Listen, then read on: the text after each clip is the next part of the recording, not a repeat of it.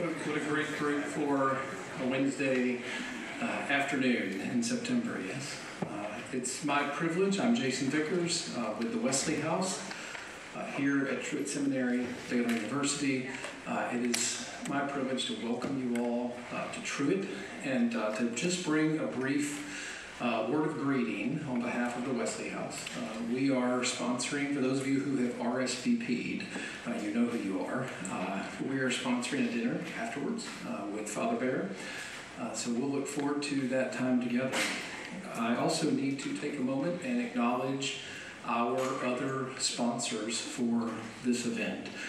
Specifically, Truett Seminary, the Institute for Studies of Religion, the Catechesis Institute, and St. Nicholas Orthodox Church. I especially want to welcome Father Daniel Wright, who's here with us today, and as well as all of you.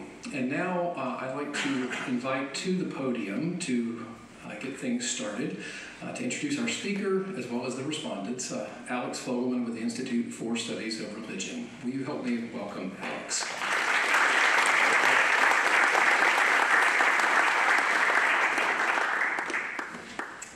Thank you, Jason. Let me add my thanks to Truett, especially Dean Still, to Jason Vickers at the Wesley House for hosting us today, especially to Nancy and the administrative staff that made this all look good.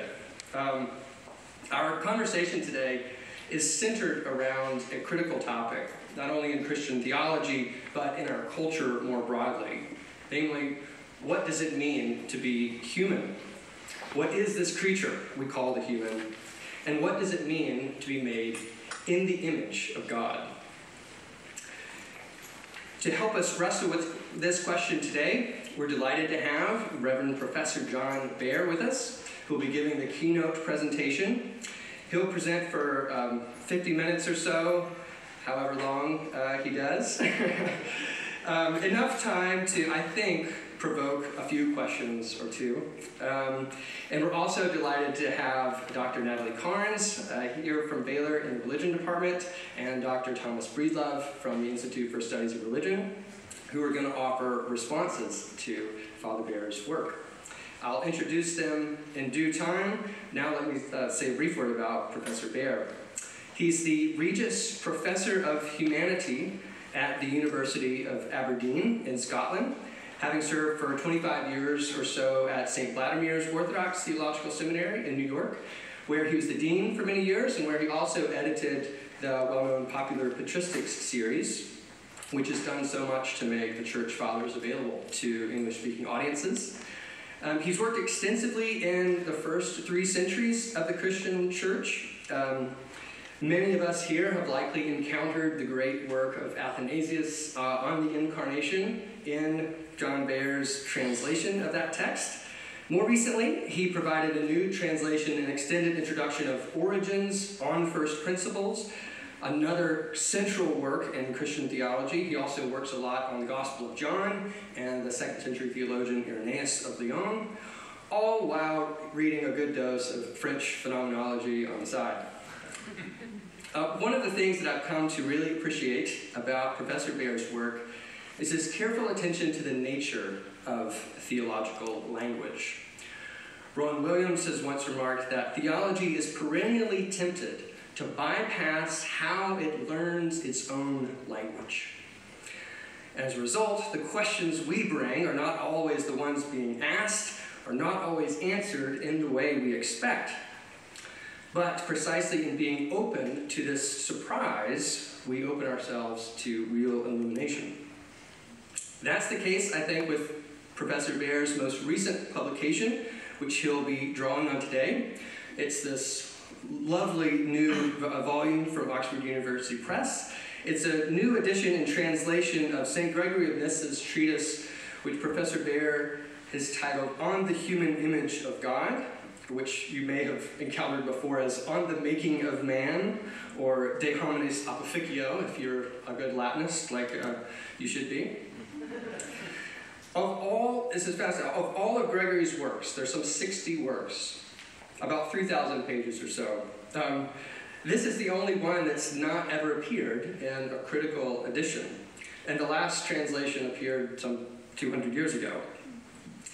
So it's truly a remarkable achievement to have this work. It's a gift not only to the scholarly community, but also those who are interested in this question about theological anthropology. What does it mean to be human? So we're so delighted to have you here, Professor Behr. Please help me welcome him.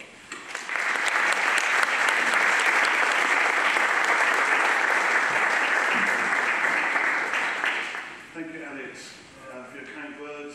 Everybody who's made it possible to be here, my respondents, and all of you for being here on this afternoon. Alex mentioned I've worked a lot in Irenaeus in the early church. In fact, I spent the last 3 decades or more in the 2nd century.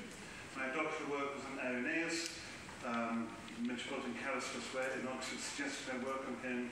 Really thankful to him for doing that. I moved over a decade and a half towards the 4th century. I managed to get to about the 5th or 6th century. My wife thought I was getting really up to date. She's a professor of English literature and she works on the Gothic novels, so it's kind of relative. But then after getting to about the 5th or 6th century, I started to move back again, and back to the 1st century with the Gospel of John. And all the time, there's been various particular questions that have been drawing my attention. The revelation of God in Christ, as a revelation of God, but also what it is to be human. How it is we know that, and how it is we speak about that. You may not know, but you're certainly going to get it fairly soon. I like to try and be as provocative as I can. Okay, so one of the things I've learned by spending so much time in the early centuries is how much I've had to unlearn. How much I've had to unlearn from all the things that happened thereafter, the ways we systematize theology and all the other kind of things. Not that that's bad, but it's not helpful for understanding that early period. Because they're not doing it. Simple as that. Okay? Now, to be probably the most provocative, I think the thing that stands most in our way of understanding early Christian theology, and really that foundational discourse that Rome was talking about, how Christian theology began to speak its own language, what really stands in our way most particularly is the fact we've got a book called the Bible. I think it's the thing which actually hinders us from understanding Christian theology most than anything else today. Okay? I am trying to be provocative. And what I mean by that is that the Bible is the invention of the printing press. Okay? It just simply is. You know, you've got the great codices from Constantine, Codex Vaticanus, Sinaiticus, and so on. But they were so big, so huge, it took an emperor to be able to afford to make them, and there were only a handful of them around the world. Anyway, you know, you couldn't have one, you certainly couldn't put it in your pocket. So the very fact of a book called the Bible is the invention of printing press. And there's all sorts of modifications that have gone on with that. The title, the Bible. Okay? Well, in Greek, it is ta biblea, the books. So you've really changed from the plural to the singular. Something's happened. Okay? I'm starting with this. I will get to Gregory. I'm not going to get too sidetracked. But if we want to understand what Gregory is doing in terms of on the human image of God, we're going to have to think about Scripture in a slightly different way. So the books become the book. But now, most particularly, think about it. Every Bible we've got is divided into Old Testament and New Testament. I think. I've never seen one which isn't. And that kind of forces you to read, you know, Genesis onwards, the history of Israel, all the different things that happen. And then if you want to know about Jesus, well, you turn to the New Testament and you read the lives of Jesus, the fourfold life of Jesus in the Gospels. Then you have Acts. Then you have the letters of Paul. It's laid out for us like that. And because it's laid out for us like that, we read along that kind of implied narrative line and think we're being historical. You know? But we're not. We're absolutely not. First of all, that we call it the Old Testament is a real problem. Christ refers to it as the Scriptures. The Apostle Paul refers to it as the Scriptures. The evangelists refer to it as the Scriptures. The Nicene Creed calls it the Scripture. Christ died and rose in accordance with the Scripture. If it's a good enough name for Christ, Paul, the evangelist, and the Nicene Creed, it's probably good enough That we call it Old Testament means we relegated it. We pushed it back to be about the things before Christ. So, undoubtedly, those scriptures were written in the 1,000 years whenever before Christ. No doubt about it. They were written in whatever circumstance they were written. They gathered together, they were edited, they were lost, they were found, all those kind of things. However all of that happened, and I don't mean to just diminish the study of all of it, it's incredibly valuable because these are all texts written in ancient language from 1,000 years ago. You've got to study all the historical disciplines to get there. Okay? But on the other hand, the Apostle Paul knew all of those scriptures and did it lead him to Christ. He read those scriptures as a first century Jew. Did it lead him to Christ? No. It led him to persecute Christians. Yeah? So his reading of those scriptures under, in a better way than I'm ever going to be able to do it, as a first century Jew trained under whatever Pharisaic tradition he's been trained under, it led him to persecute Christians. He then encounters Christ on the road to Damascus, all that's involved with that, and then he starts reading scripture differently. Okay, so the text hasn't changed, but his way of reading it has changed. So historically then, you look at the scriptures, we call the Old Testament. I'm really trying to urge people to stop using the word Old Testament. Call it Scripture, good enough for Christ. You've got the Scriptures, you've got the passion of Christ, and then you've got what Paul would say is the unveiling of the Scriptures. The veil has been lifted. Now we can see what they were taught, what the glory that was hidden under Moses, all that kind of thing. Okay, or on the road to Damascus.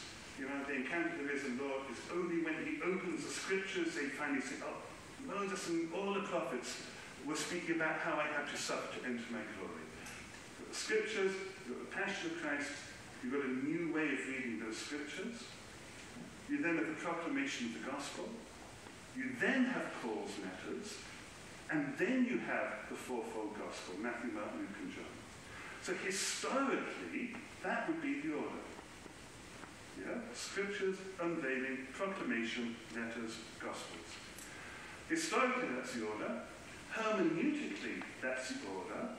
You understand through the unveiling, resulting in the proclamation, collected letters from Paul, and then the elaboration of the gospel as Matthew presents it, Mark presents it, and so on. Okay? Which have got further implications which we're not going to go into now. It's a historical order, it's a hermeneutical order, it's a liturgical order for those who have a liturgical tradition. Almost every liturgical tradition, the Old Testament scripture is read, you see the beginning of the form, you see the beginning of the service, then Paul, then the gospel. So if it's a historical order, the liturgical order, and the hermeneutical order, why on earth would you read it in any other way? Yeah? So that's what I mean by the problem with the gospel. Now, with the Bible, presenting it to the Bible. So I think we've got to learn to think, to go back from Bible to think about Scripture. Okay. Now, the reason for emphasizing this is because it implies a very different way of reading Scripture. You've got these Scriptures, it's unveiled in the light of the Passion, you're reading it differently. So Christ's Passion really is the end of the narrative. The way we have it, it's like a midpoint. All the Old Testament, then what we call the Incarnation, and 30 years later the Crucifixion, a few days later the Resurrection, then Ascension, and history continues. No, the Passion, the Crucifixion, Resurrection is at the end point, the veil is lifted. And you're now reading from the point of view of the end. The way that early Christian writers like Irenaeus would speak about it is that the writings of the apostles, the letters, the Gospels, are a recapitulation of the whole of Scripture. That's Irenaeus' work. I gave a lecture one time, ages ago now, on Irenaeus and recapitulation. And afterwards a student came up to me and said, if only you had used the word recap, we would have known what you were talking about. I used the word recapitulation just then, and your mind starts thinking about jargon and theological visions and all the rest of it, but it simply means recap. What we've got in what we call the New Testament is a recap of the whole of Scripture seen in the light of the cross. Okay? Because after all, Moses and all the prophets were speaking about how Christ had to suffer to enter into his glory. Well, that's what Paul and the Gospels are talking about. It's a recap. The Gospels are not what happened next. Yeah? The passion, the unveiling, the proclamation. Now, really funny things happen when you start to read it that way. when you start to read something from the point of view of the end, a whole different perspective then opens up. Okay? The clearest example of that, this is a phenomenon throughout Scripture, the clearest example is in Genesis. You know, Joseph is sold into slavery by his brothers, sinfully, passionately. They're jealous, they sell him into slavery. No doubt about it. You carry on reading, there turns out to be a famine later on with the land, the brothers come down to ask for food, and when they approach Joseph, they're fearful to approach him because they know what they've done. But do you remember what Joseph tells them? Anybody?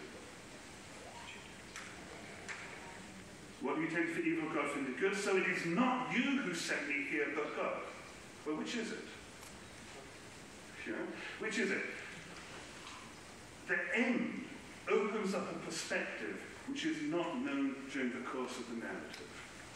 Yeah? And you cannot flatten those two narratives into one. Which is what we're always tempted to do, but you cannot flatten it into one. It's not as if somebody could have told Joseph, don't worry, God's with you, he's going to sort it all out, everything's going to turn out fine, God's at work saving up. And you can only get that by the end. It would ruin the narrative if you told it in the middle. Okay?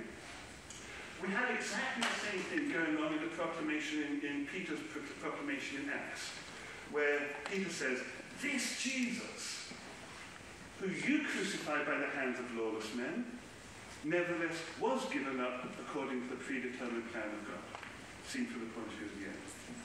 Okay, got all of that. So it opens up a perspective, the beginning and the end, open up a perspective which is also the below and the above. The human way of seeing it, the divine end way of seeing it. And the reason I'm emphasizing that is because that's a framework, then, for the Christian proclamation from the beginning.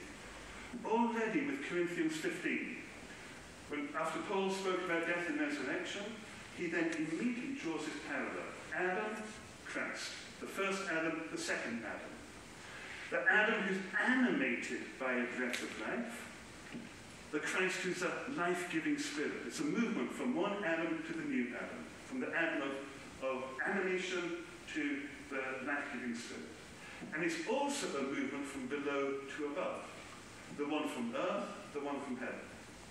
Okay, so the proclamation in the night of the cross, finishing Scripture, unveiling Scripture, opens up this fourfold matrix. Beginning, end, below, and above. And that's a matrix within which Christian theology was really working from the beginning. Okay?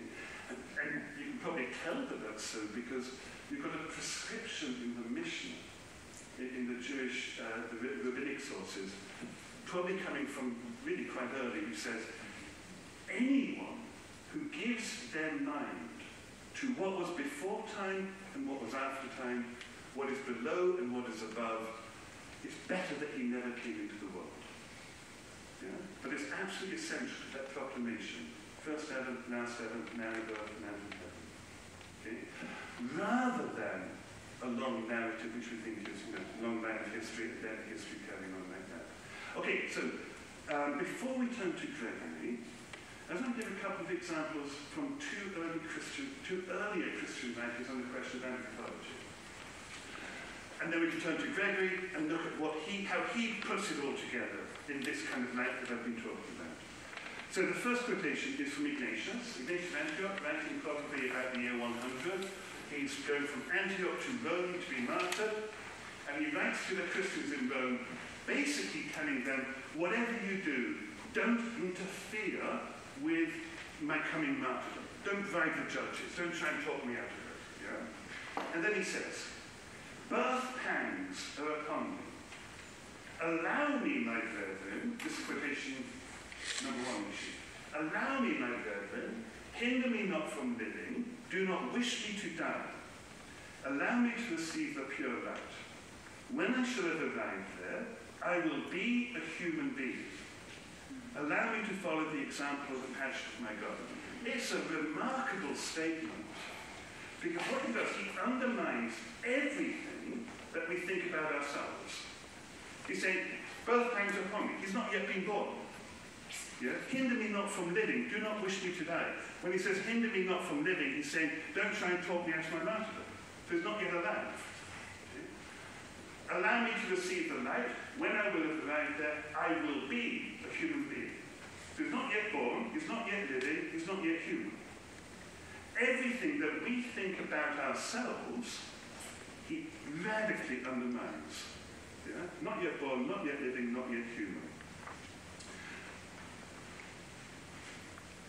There's all sorts of background for that, especially the Gospel of John. But before I come to that, just think about it for a moment. You know, we tend to think we've been born into life and we are free. You know? Well, none of us had any choice about coming into existence. You know, there's a Dostoevsky wrote a book called The Possessed, and in that one of his characters, Kirillov, protests out loud, nobody asked me if I wanted to be born. We had no choice about the matter. We're thrown into existence, and we're thrown into existence in which whatever we do, we're going to die. Yeah? It sucks. Yeah? It really does. No choice about it. We are as good as dead from the beginning. We might be able to postpone our lives a little bit, but we're as good as dead from the beginning. The difference between being born and coming into existence is that to be born is to be born into life. You know, a building can be built, it's come into existence, but it hasn't been born. To be born is to come into life. Well, in that sense, we haven't been born, because we're in death. You know, whatever we do, we're going to die. We came into existence, but we're going to die. Clearly, to be born is to come into life. So we're not yet born, we're not yet living, and he would say we're not yet human. Okay? This is directly within Paul's paradigm of beginning and end. The first atom is animated by a breath of life. But what does the breath do? It expires. That's what the breath does.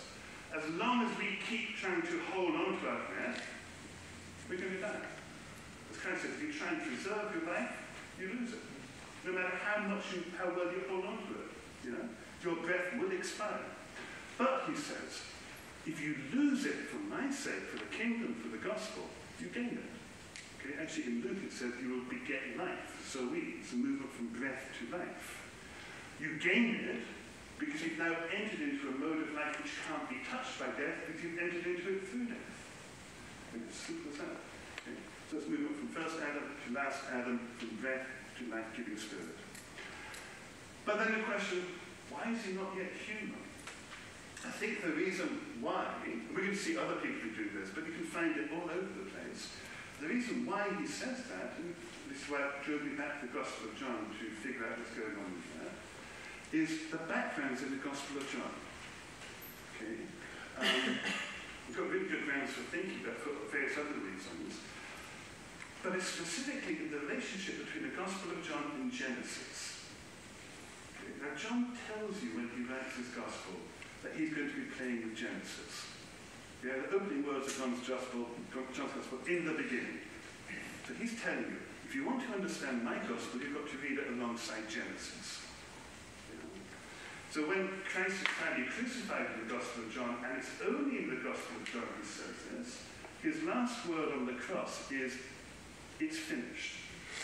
Now we tend to hear that along the lines of Matthew, Mark, and Luke, you know, my work has come to an end, into thy hands I commend my spirit, all of that kind of language. But in the Gospel of John, it's not simply it's finished, it's come to an end. The Greek word is tetelestai. It's perfected. It's brought to completion. So the question then is, well, what is being perfected and what is brought to completion? And the answer lies in Genesis. So in the beginning, go back to Genesis 1, see what's going on in there. And then it becomes striking that in Genesis, it starts by God speaking everything into existence. Let it be, let it be, let it be, let it be. It's good, this is done, end of the day, next day. God speaks everything into existence with a divine imperative. Let it be. And then he changes into a subjunctive. Let us make. Yeah, we all think the Trinity, all of that. But the interesting thing is not a change from the singular to the plural. The interesting thing is it's a subjunctive. It's a project. So having brought everything into existence, we've spoken everything into existence by the divine word, He then announces his project, let us make. And the project is to make the human being in his image. It's a project. And that, I think, is what is concluded when Christ from the cross says, it's finished, it's completed. And actually, in the Gospel of John, you've got the giveaway because Pilate says, behold the human being. Yeah? So Genesis starts off with, let it be, scenery is set, let us make a human being, behold the human being. Yeah? It's finished. Ignatius, let me go to my martyrdom, let me follow the passion of my God, and I too will be born into life, which can't be touched by death, will enter into it through death, and I will be a human being. Does that make any sense? Yep. Okay. So, following the councils in Chalcedon, we know Christ shows us what it is to be God, and he also shows us what it is to be human.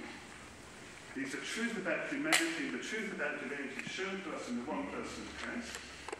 He shows us what it is to be God, not by working miracles. The disciples saw those miracles and didn't get it. He shows us what it is to be God by the way in which he dies as a human being, voluntarily giving his life for others, for the life of the world. That's how he shows us what it is to be God, conquering death by death, all the things that especially John plays out.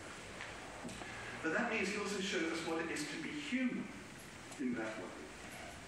What it is to be human is not to live for oneself, is not to try and hold on to the breath of life. What it is to be human is to live by voluntarily taking up the cross, laying down your life for your neighbour, for the gospel, for the kingdom. Does that make any sense? See? So what we're invited to do, to the only work which is said to be God's own work, everything else is let it be, let it be, let it be, let us make. We're the ones who've got to say let it be. And we say let it be by taking up the cross, following Christ, laying down our life in love for our neighbour.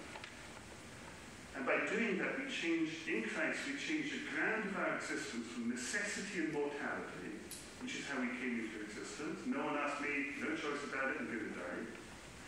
We came into existence as passive victims of mortality, but now in Christ, we can actively turn that mortality into a mode of life. Taking up the cross, not living for myself, but living for others.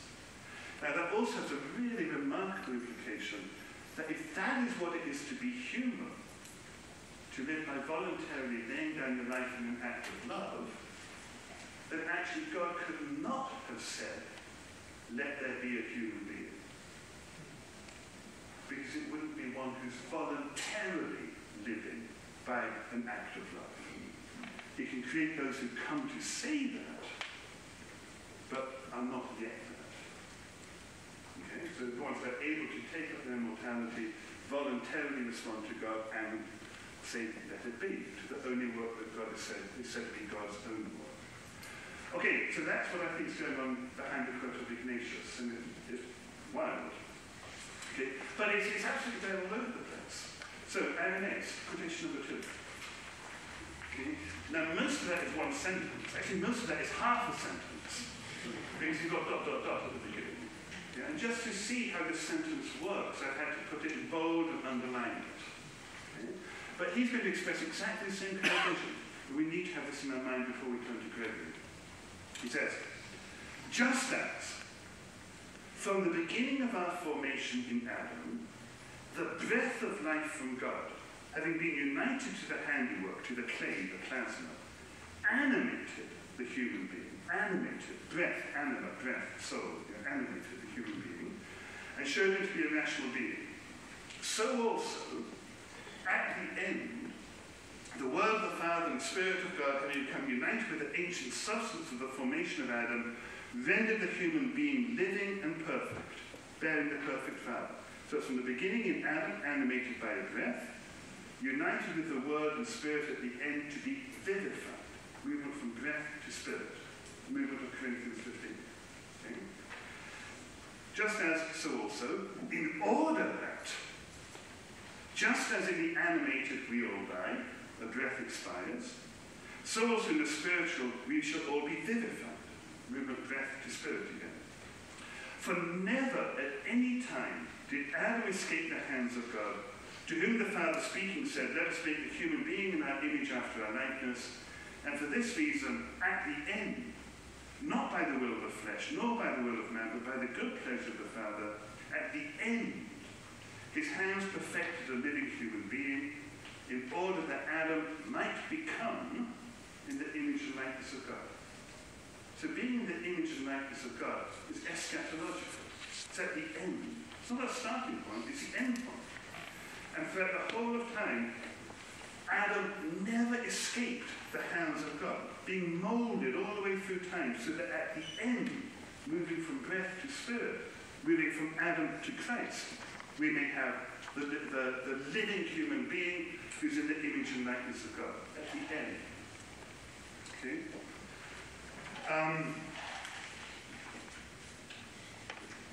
This movement from breath to spirit. But also, in that last line, in order that Adam might become in the image and likeness of God. Just hold that passage in your mind for now. Is he talking about a particular individual? Is he talking about the whole of the human race? Okay, Adam, which is it? Is it both? What's going on? It's not really quite clear in that sentence. We're going to see that play that further in Gregory. So Hominis understands the movement from Adam to Christ, from beginning to end, as being one of growth, one of pedagogy, one of being molded. Another example of that is quotation number 3. He's got this lovely way with words, speaking of things as a rhythm, as a melody, as a symphony.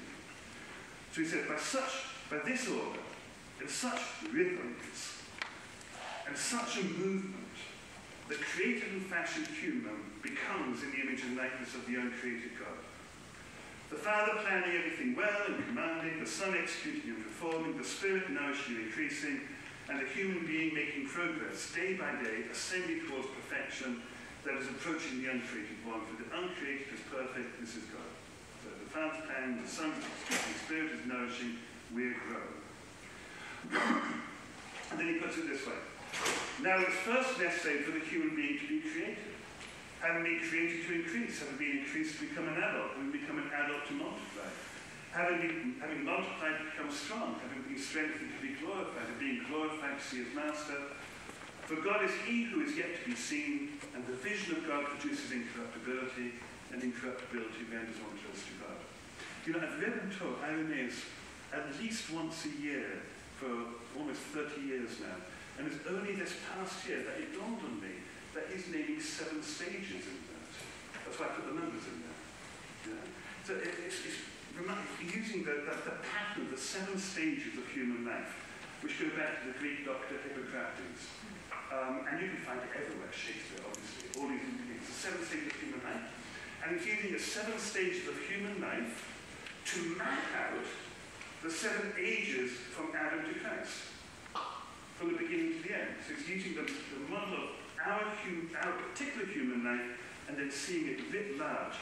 We've got to be created, we've got to grow, we've got to increase, we've got to multiply, we've got to be strengthened, we've got to be glorified. Whatever the 7 stages were. Does that make any sense? Okay, are your minds sufficiently turned around enough so we can now turn to Gregory?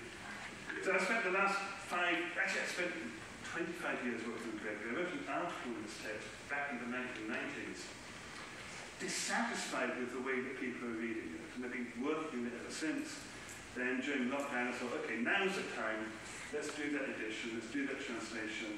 And while I was doing that, I was preparing to write the introduction, I was reading through all kinds of background material, and especially reading through Plato's Timaeus. Okay. Now, the Timaeus was the most important philosophical text in the ancient world regarding creation and the human place within it.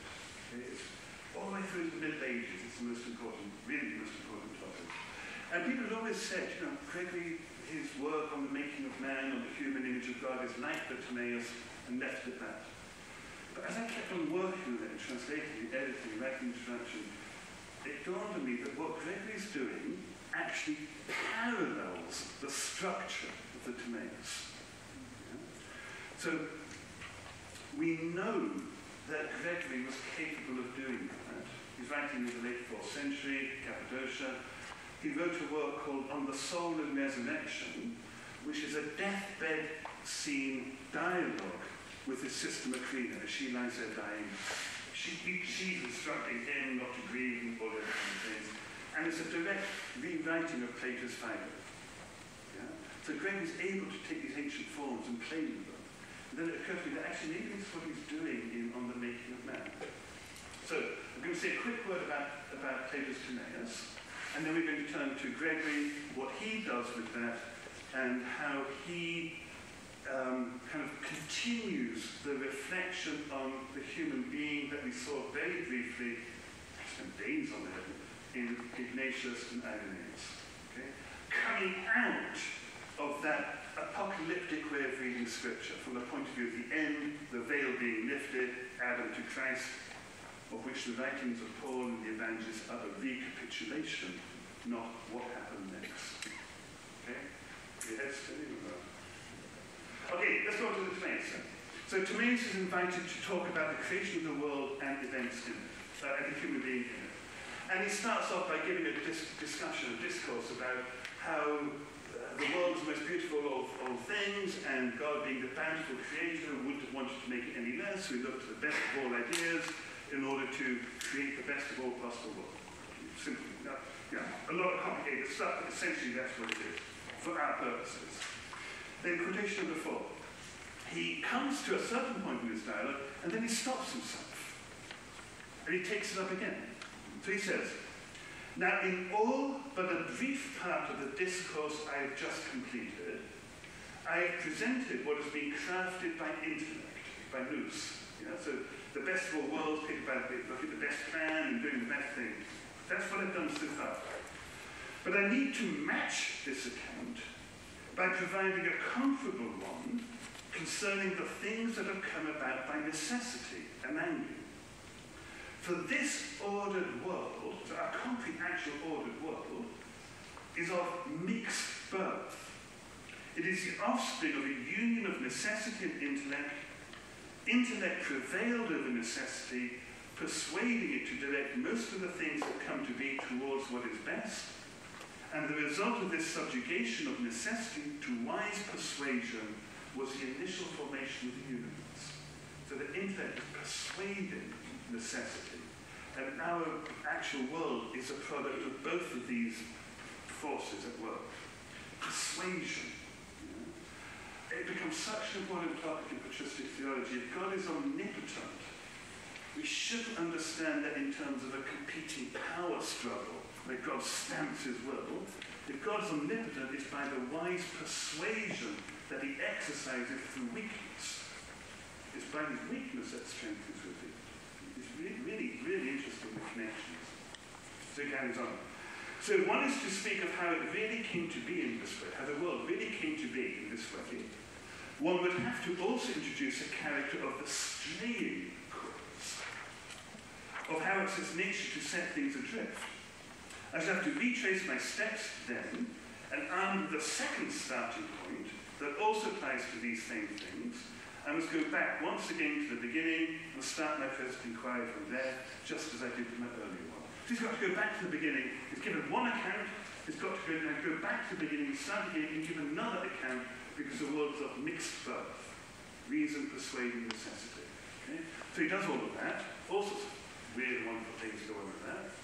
And then at the end, quotation number 5, he turns to a third part of his work. And he says, now that we've sorted out the different kinds of cores, which lie ready before us like lumber for carpenters, from them we're able to weave together the remainder of our account. So a third part of this discourse. So let us return briefly to our starting point and quickly proceed to the same place from which we arrived at our present position. Let us try to put a final head on our account, one that fits well with our previous discussion. Okay? Now what follows is rather of a particular character. One of the best interpreters of the Timaeus, Colford, in his commentary on the Timaeus, says, at one point he says, the Timaeus is really difficult reading, but most readers will find what follows after this point to be repulsive. Yeah. Because it's full of ancient medical details. He goes on and on and on, you know, about how the spleen is related to the kidneys, related to the heart, and what the lungs are doing, what the arteries are doing, and how all these different things affect and what happens when parts are diseased and all the rest of it.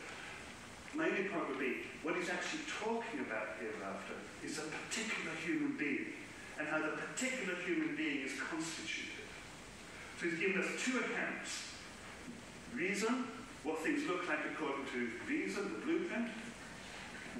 Persuasion, reason persuading necessity, setting correct the straying cause, and then he brings these two accounts together under one head to describe the particular human being. Yeah? So they're kind of metaphysical accounts which describe what is actually actual, which is, you know, a particular human being.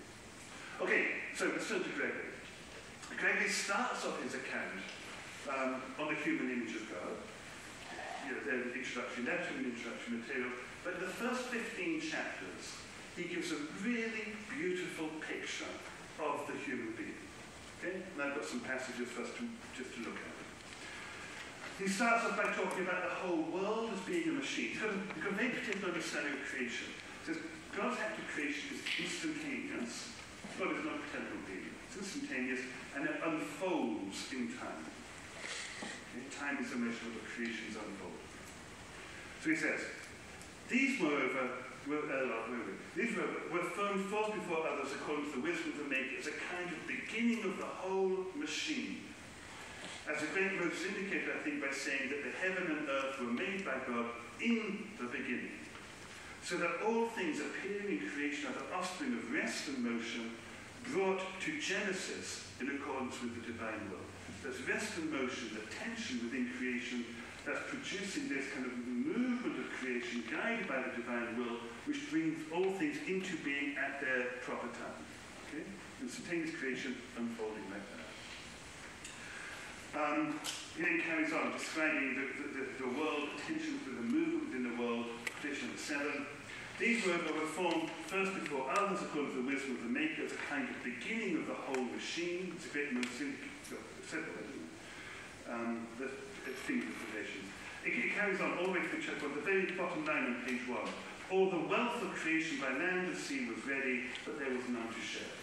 Okay? So the whole of creation is brought into being, everything's moving, everything's in tension, interplay between movement and tension brings the genesis of being, but as yet there's none to share. Okay, top of page 2. For that great and honourable thing, the human being, had not yet occupied its place in the world of beings, as it was not yet reasonable for the ruler to appear before the rule, but with the dominion first made ready, it was consistent for the king to be presented. So the whole world has been brought together, there's none yet to share it, but it's ready for the human being. So he carries on, quotation number 8. The rich and munificent host of our nature, when he had adorned the dwelling place with beauties of every kind, and made ready this great and varied banquet, then introduces the human being. It's striking how she uses that introduces, but it's not dissimilar to the way that we talk about ourselves coming into the world. Yeah, when we're born, we say we come into the world. We don't say we're created, we say we're coming into the world. Something's going on with that. He then introduces a human being, giving him as his work, not the acquisition of things absent, but the enjoyment of things present. And for this reason, he establishes for him a twofold origin of formation, blending the divine with the earthly, so that by means of both he may congenitally and appropriately have enjoyment of each, enjoying God by means of the more divine nature and the good things of the earth by its sense akin to them. Okay. There's going to be a few more passages to discuss. It carries on this way, quotation number 9 and 10. Only for the formation of the human being does the Maker of all draw near with circumspection, so as to prepare beforehand for material for his structure and should likely form some archetypal beauty. Everything else is treated off the cuff. Let it be, let it be, let it be. But God draws near with circumspection, plans all of this, and likens his form to some archetypal beauty, setting before him the goal for which he will come to be. So you come into existence with a goal, something to aim at. To craft with the nature appropriate for him and appropriate for his activities suitable to his project. Counsel, quotation number 10, counsel perceives the formation of the human being, what he will be is foreshadowed by the artist through the writing of his account. What kind of being it is fitting he should be, to what archetype he should bear likeness, for what purpose he should come to being, and having come to be, what activity and what rule, and what he shall rule. All these things the account, the logos, lays out beforehand, so that he is a rank assigned before his genesis, possessing rule over beings before his coming into being, for God says, let us make the human being in accordance with our image. So he comes on talking like that. He talks about the advantages of the body, the way that our body is structured. He goes on and on about that. He mentions, for instance, we've got fingers. Yeah? Well, we've got fingers, he says, so that we've got mouths that can talk. So even the very fact of our having fingers is part of our body formation adapted for a proper rational being. If we didn't have fingers, our mouth would have to be adapted for gnawing and grazing grass or chewing bones. So fingers enable speech. Yeah? He said, I'm not actually going to tell you what I mean by that, but you work it out. There we go. He talks about the fact that we're on two legs.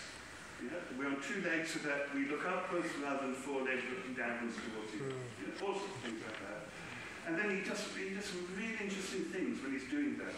He talks about how we come into existence as the weakest of all animals, yet our task is to rule over other animals.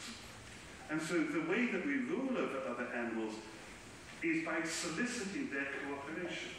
So the dominion, that, as he understands, is not, powerful exercise, but rather it is by soliciting cooperation because we're weak and we need their assistance.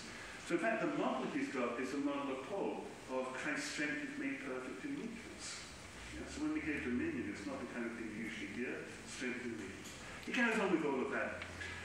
And then he catches himself, just like Timaeus does, and says, well, actually, I've been talking about the body, but I should have talked about the soul, first of all, because the soul is more important than the body. So he carries on, quotation number 11. He says, 11 and 12. He says, but it seems to me that by these points, Moses reveals a certain doctrine about hidden things, and secretly delivers a philosophy concerning the soul. So Genesis 1 is all about the philosophy concerning the soul, in case you didn't realize it. Okay? That's 4th century Greek reading. Which outside learning also imagined, but it did not clearly comprehend. Through these things, the account teaches us that the vital and animating power, the soul, anima, animating, is contemplated in 3 divisions. One is simply growth and nutrition, supplying what is suitable for increase of those being nourished, which is called vegetative, and is contemplated in plants. Vegetables have got souls. Okay? Now, I know that doesn't really work with how we use the language today, but for the Greek world, we're talking about soul is really the animation within the animate. Yeah, that's really the best way of thinking about it. And it's a way of categorizing. You've got a rock, you've got a plant, you've got a cat, you've got a human being. You've got different entities. And the difference is the rock is not animated, the plant is animated. It's got the power of growth and nutrition. It's got a vegetative soul. Okay? For one can perceive in growing plants a certain power of life without a share in sense perception.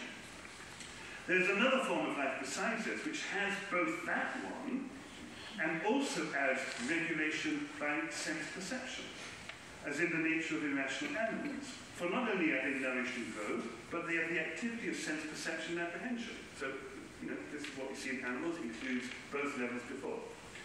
The perfect embodied life is seen in the rational and meager human nature, which is both nourished and endowed with sense perception and partakes of reason and is ordered by intellect. Okay? So the 3 stages like that. Quotation number 12. If, therefore, Scripture says that the human being came into being last after every animated being, the lawgiver is doing nothing other than teaching us matters regarding the soul, seeing that by a certain necessary sequence of order, the perfect comes last. The others are included in the rational also, while the sense perceptive is surely the vegetative form, and that in turn is contemplated in material beings. Thus, reasonably, nature makes the ascent, as it were, by steps, from the lower to the more perfect. It's a really remarkable statement of the 4th century. Nature makes an ascent from the lower forms of life to the higher. Yeah? What you've got in Genesis 1, you have plants, you have animals, with a human being. Nature's making you ascend. Okay? He talks about the interdependence of body and soul and body and mind. Just two more quotations, then we'll turn to chapter 16.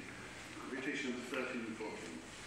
Since then, our Maker has bestowed upon our moulded figure a certain godlike grace, by implanting in the image the likeness of his own good gifts. For this reason, he gave of his munificence the other good gifts to human nature. It is not strictly right to say that he gave of intellect and wisdom, but he gave a share of them, adding to the image the proper adornment of his own nature. So the intellect is not simply the later stage in growth, it's actually sharing in God. The power of intellect. And he says, Ephesians 14 then, since then the intellect is a thing intelligible and incorporeal, its grace would have been incommunicable and isolated, without its movement being manifest by some contrivance. For this reason there was need of this instrumental formation, that by touching that reflection of the vocal organs, it might indicate by the quality of the sound struck the movement within. So we grow by sense perception, but it's through sense perception, by being able to talk and be able to hear, that our mind actually grows. So our mind is completely dependent upon the body. It only grows by bodily sensations. Okay? So this really, beautiful picture, I think, of the human being in the image of God. Okay? First 15 chapters. In chapter 16 he says, okay, just like he says, we've got to go back to first principles. We've got to go back to the scripture. Let's go back to the scripture first. God says the human being was made in the image of God. And then he says, well, look around you. Where do you see that? When you look around you, what you see are miserable, suffering people, falling sick and dying. How can you possibly say that they're in the image of the immortal and incorruptible God? I've never seen any other writer, really throughout history, addressing that incongruity. Scripture says this, but what we see is this. Scripture doesn't lie, but neither does our own eyesight. So how are you going to hold them together? Okay. Challenge. So he goes back to Genesis, the starting point, the text in Genesis, and now he notices or adds something different from that verse. So quotation number 15. God created the human in his own image, in the image of God created he him. Okay, we've kind of done that. Male and female created he them. He said nothing about male and female so far, just be the human in the image of God. Male and female created them. Oh, now we've got something added to the image. Literally another clause in the verse. But then it stands at odds with what Paul says. Because Paul says in Christ is neither male nor female. So Christ is the archetype of human beings to come to be like Christ. And we're made in the image. What then is male and female do? So have we got a point of divergence going on in that? And might that account for why we don't see the image of God when we look around us now? Okay? He gets into all sorts of complicated things with regard to that, and it's made worse by the fact that he says, I'm not going to tell you what I think about this. I'm going to imagine all sorts of scenarios for you to exercise upon. Okay? By the time you've gone through all of those, and you've had your mind purified through going through all the exercises, he then comes to the point, Genesis, there's also the exercises like saying, well, perhaps had there been no sin, we would have multiplied that to angels, neither male nor female, but angels multiplied. Just all that kind of thing. But having done all that, he then comes back and says, okay, now I'll tell you what's going on. And he then points out Genesis 1:28, where it says, God blessed them and said, increase and multiply, is only said after they've been divided into male and female. So there never was a way of multiplying apart from through male and female. Could be playing with you up to that point. Okay? Purify your thought. It's key thought. But the other thing he then does, so just bear that in mind, I'm not going to talk more about that male and female, we'll talk about it, questions and answers, if I don't talk too long, but I'm going to carry on. But the other thing he says, go to question number 16. We're going to go through these quite quickly now. He says, so having addressed the question in chapter 16, towards the end of 16, 16.12, why is it we don't see the image of God when we look around us? He says, now as the image bears in all points the stamp of the prototypical beauty, if it did not have a difference in some respect, it would be assuredly no longer be a likeness, but without any divergence in any point, it was shown to be identical to it in every way. So there must be a difference between image and prototype. What difference then do we discern between the divine itself and that which is likely to the divine? We find it in the fact that one exists uncreatedly, the other subsists through creation. And the difference of this property introduces a further sequence of other properties. For it's certain university confess that the uncreated nature is immutable and is always as it is, while the created nature cannot subsist without alteration, for its very passage from non-being into being is a kind of movement and alteration of the non-existent being changed by divine purpose into being. So the very fact that we come into existence means we've got movement. Yeah? And it's this movement which differentiates us from the uncreated. And ultimately it's this movement which is the capacity of growing in strength. Yeah? In movement. And that's where you get the idea of the strain cause needing to be persuaded by reason. So the whole thing now becomes a bit more in terms of movement. But even more than that, he then turns around and says, well, actually, the human being made in the image of God is a totality of all human beings from beginning to end. Yeah, it's not one particular human being. After all, Adam's not even mentioned. Adam's only mentioned in Genesis 2, not Genesis 1. So we're not talking about one particular human being. We're talking about the whole of humanity. So quotation number 11. Sorry, 17 and 18. 17 and 18. What is it then that we think concerning these matters? When the account says that God made the human being, all humankind is indicated by the indefinite character of the term. For the creature was not here also called Adam, that's Genesis 2, the narrative that follows relates.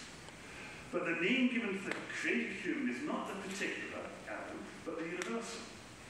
Thus we are led by the universal name of the nature to suppose something such as this, that by divine foreknowledge and power, all humanity is included in the first formation. For it is fitting for God not to think of any of the things that has come to be by him as indeterminate, but that for each being there should be some limit and measure marked out by the wisdom of the Maker. Now, it might strike us as odd to think there's a fixed number of human beings. We tend not to think that way these days. Time's going to carry on, we're going to multiply, whatever, fill the earth and all the rest of it.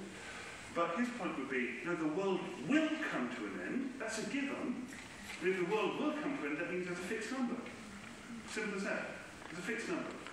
And only if there's a fixed number will there be a particular shape.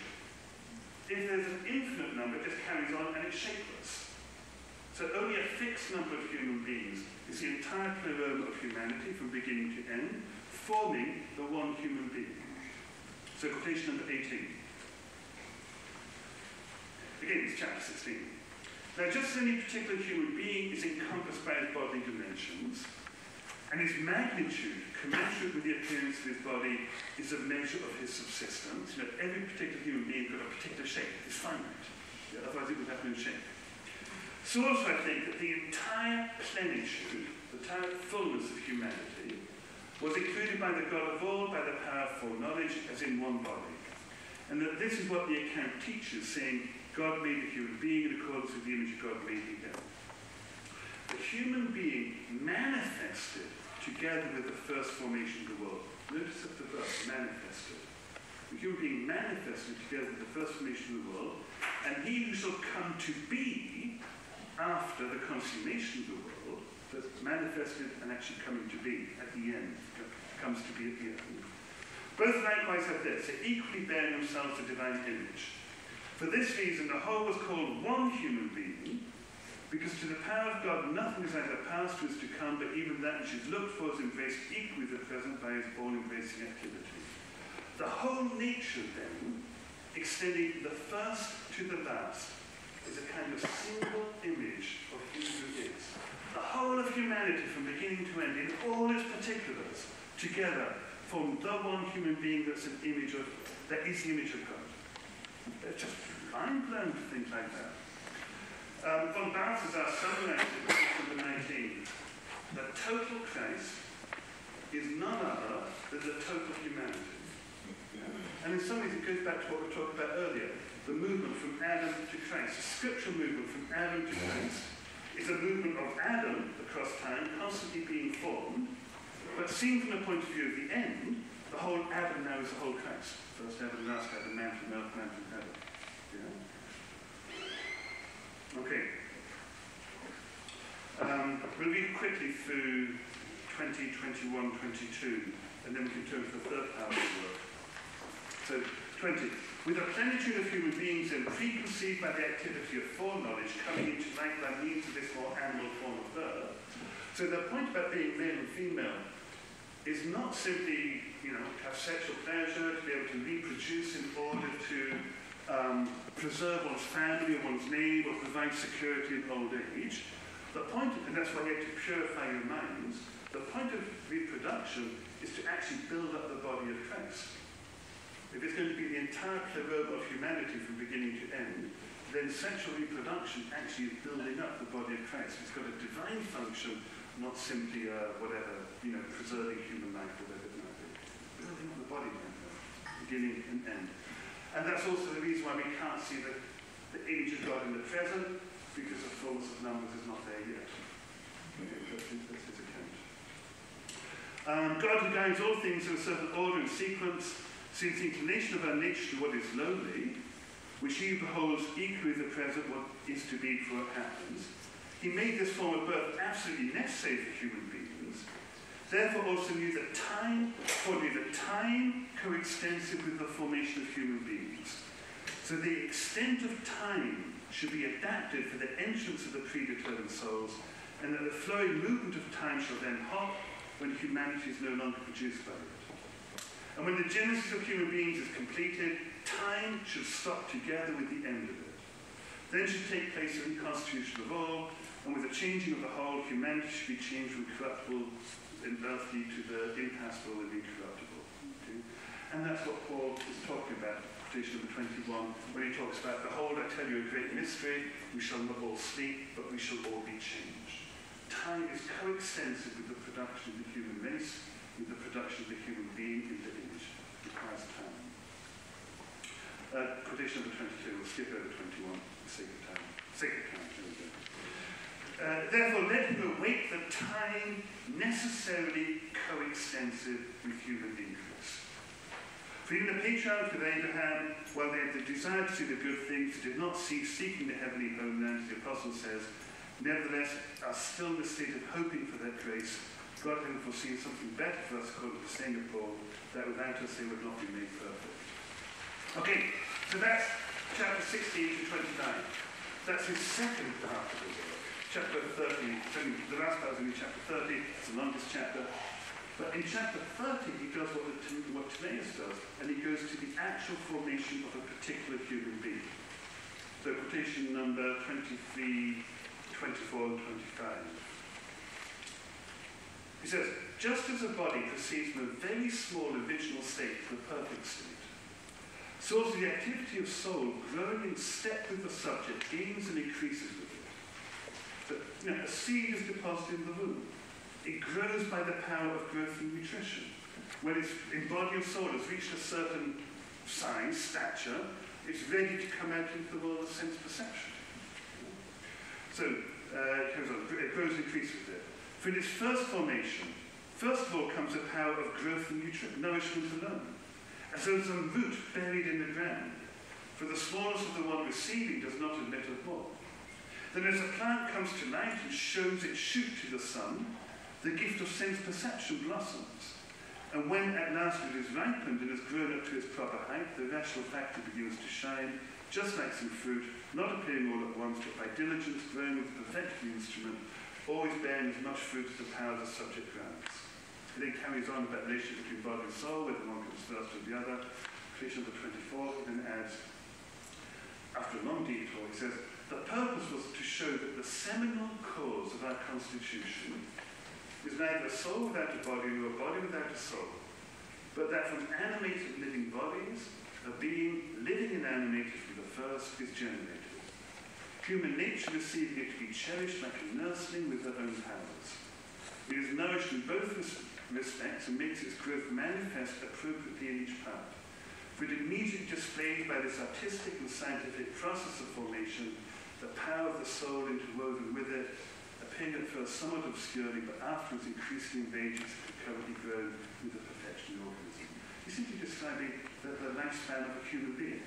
Seed in the womb, grown by the power of growth and nutrition, coming out into the world of sense perception, continuing to grow in body and soul, and extending throughout the whole course of that life. And then finally from this work, he says, we say that the all-contriving nature, again, nature's the active one in this, all-contriving nature, taking from the kindred matter within herself the part that comes from the human being, crafts the statue. Just as form follows on the gradual working of the stone, at first somewhat indistinct but more perfect after the completion of the work, so in the carving of the organism, the form of the soul by the analogy, like carving the organism, the form of the soul by the analogy is displayed in the substratum. Incomplete in that which is incomplete, perfect in that which is perfect, but it would have been perfect from the beginning had not nature been maimed by evil. For this reason, our sharing in that impassioned animal-like genesis brings it about that the divine image does not shine forth immediately in the moulded figure, but by a certain method and sequence, through those material and more animal-like properties of the soul, brings to perfection the human being. So the human being is seed deposited in the womb, growing in the womb, power of growth and nutrition, coming out into the world of sense perception, continuing to grow in the world of sense perception, a life and growth which culminates in death. And death becomes a birth into life. You can see that just 1 second, I'm going to finish, put mine on the time, I'm going to finish quite quickly. Birth into life. And so he ends the work by exhorting us, so put off the old man, put on the new. And that's where he finishes the work. But quite what is meant by that is shown in the work where the next three quotations come from, those who have fallen asleep. The work of encouragement to those with who are suffering from bereavement, and those who lament the fact that others have died. Okay? So he's now dealing with the final stage, the death, the entry of the paschal mystery, life through death. He says, in just the same way, those who are displeased by the change from the present life seem to me to be experience the suffering of embryos by wanting to live their lives at all times in this place of material odiousness. Since the birth pangs of death serve as a midwife assisting the birth of human beings to another life, when they go forth to that light and draw in the pure spirit, they know by experience what a great difference is between life and the present one. While those left behind in this moist and flabby life, since they are simply embryos and not humans, call the departing one before them, call a person departing before them from the affliction that surrounds us unhappy, as though he were leaving some good. They do not know that just as for the newborn infant, an eye is open for him when he leaves what now afflicts him. So we are not yet human, we are embryos. This world is but a womb in which we're continuing to grow. We grew by the power of growth and nutrition, the vegetable soul in the maternal womb.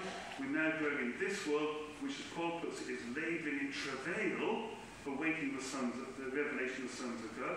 We're growing in this world, the world of sense perception, until we are finally ready to no longer be embryos in this womb, but to finally become humans in Christ. Okay? So, as in 27, nature always trained us by death, and death has been made to grow together with life as it passes through time. For since life is always moved from the past to the future, and never does away with what follows afterwards, death is always what accompanies a life-giving activity by being united with it. For in past times, every life-giving movement and activity suddenly ceases. Since then, impotence and activity are the special property of death, and certainly this always follows after the life-giving activity. It's not outside the truth to say that death has been woven together with life. That is why in the words of the great Paul, we die daily, not remaining constantly the same in the same house of the body, but from time to time become different at something else, by addition or subtraction, being constantly changed as though to a new body. Why then are we astonished at death, when the life existing through the flesh has been demonstrated to be its constant care and training ground? So we're always learning by death through this life, so that we can finally be born through our death into life, a life which can't be touched by death, we've entered into it through death. Finally be born into life. Okay? And one final point with regard to that, in that pastoral transition where Paul says we must all be changed, we must take that really seriously. All the analogies for the resurrection and transformation imply both continuity and discontinuity. A seed falling in the ground, becoming a plant. It's continuous, but it's discontinuous. So, quotation number 28, Gregory says, about Paul's words in 2 Corinthians 5, we have a house not made by hands, eternal in the heaven. He says, let no one describe to me the mark, shape, and form of that house not made by hands according to the likeness of the characteristic marks that now appear to us, and that distinguish us from one another by special properties. So our bodily properties are not going to be what distinguish us in the resurrection. For since it is not only the resurrection that's being preached to us by the divine oracles, but also those who are being renewed by the resurrection pledged by the divine scriptures must be changed. Since that's the case, it's entirely necessary that what we should be changed to is being hidden by absolutely everyone and is unknown, because no example of what is hoped is to be seen in the life we now live.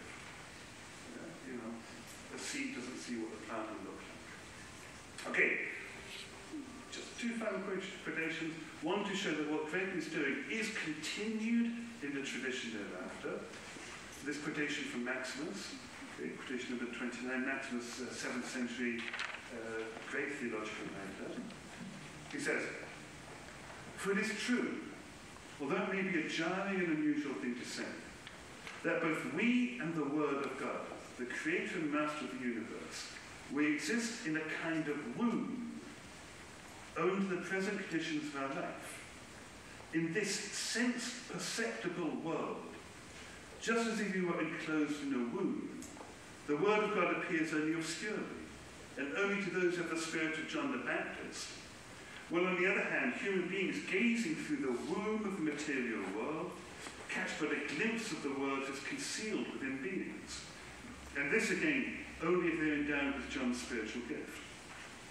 For when compared to the ineffable glory and the splendor of the age to come, and to the kind of life that awaits us there, this present life differs in no way from a womb swathed in darkness, in which for the sake of us who were infantile in mind, the infinitely perfect Word of God who loves mankind became an infant. Really quite beautiful. We're in a womb, the world comes to us as a child, for us who are infantile so that we might grow in this womb to follow him thereafter. And then finally, Dostoevsky, we are clearly transitory beings and our existence on earth is clearly a process, the uninterrupted existence of a chrysalis transitioning to a butterfly. So now what really, if I'm right, that Gregory is reworking the Timaeus in the way that I've tried to show it in all of this, what really strikes me most dramatically, and this is based really upon that way of reading scripture I was talking about, from Adam to Christ, Christ not being what you see in the New Testament, but Christ being the end of the narrative, the passion, unfolding of scripture, resulting in the proclamation of the New Testament. This movement from Antichrist is a movement of growth. It's a movement from type to reality. It's a movement from breath to spirit. All the things that we looked at. But for Gregory, it's the movement of the ascent of nature from the lower forms of life to the higher. So it's a movement that nature itself is making through this evolutionary process. Not Darwinian, whatever else, but it's this movement of steps of life. It's a movement which is a movement of nature from beginning to end. It's a movement of scripture from Adam to Christ. And both of those are recapitulated in each of our own lives, from conception, growth in the womb, growth in this womb, to finally be part of that totality of humanity that together constitutes the body of Christ. It's a movement, our movement from Adam to Christ. And actually, I think, in a real sense, all these three movements are the same movement, recapitulated in one another, which I find totally mind-blowing, and leaves me at a loss for words, so I should probably stop at that.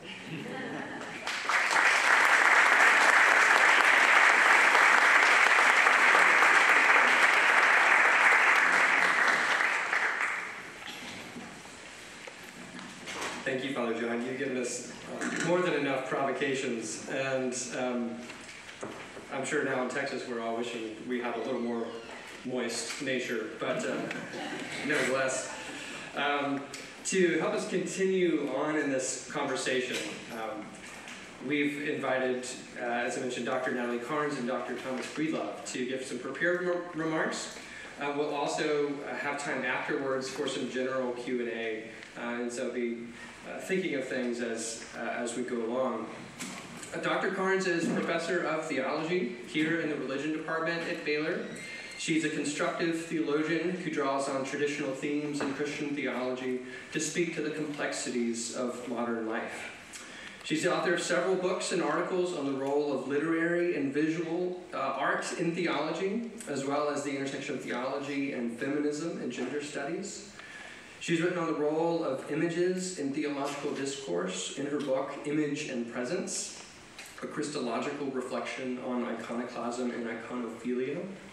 And she's riffed on Augustine's Confessions in the writing of her most recent book, Motherhood, a Confession. But before all that, to read the end from the beginning, her first book was on the role of aesthetics in Gregory of Nyssa, a wonderful book called Beauty, a Theological Engagement with Gregory of Nyssa. So I'll invite her up, and then afterwards we'll hear from Dr. Thomas Breedlove, who's a postdoctoral researcher at Baylor's Institute for Studies of Religion, who's also spent a fair bit of time with Gregory. Dr. Breedlove is currently preparing a manuscript on Gregory of Nyssa that brings Gregory into dialogue with contemporary French phenomenology, particularly the writers Michel Henry, Jean-Louis Chrétien, and Maurice Merleau-Ponty, to explore questions of theological anthropology. In addition, Dr. Breedlove's writing extends to a variety of topics in theology and the arts. He's published on Eugene Vodalaskin's Laurus, the spirituals of Roland Hayes, the poetry of John Donne, and he's even presented papers once or twice on dog-headed saints, the cynocephalus, a topic you can ask him about sometime later. But much of his research and thinking orbits around themes in theological anthropology, especially the relationship between human finitude and transcendence, between divine imaging and human creatureliness. So thank you so much for being with us. Please help me welcome Dr. Carnes first.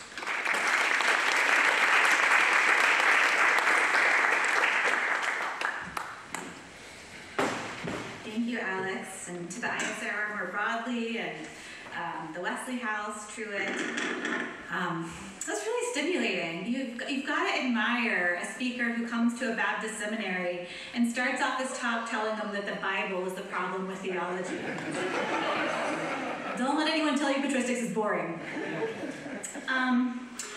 You've all been sitting for a long time. I wonder if you want to just take a second and stand and stretch.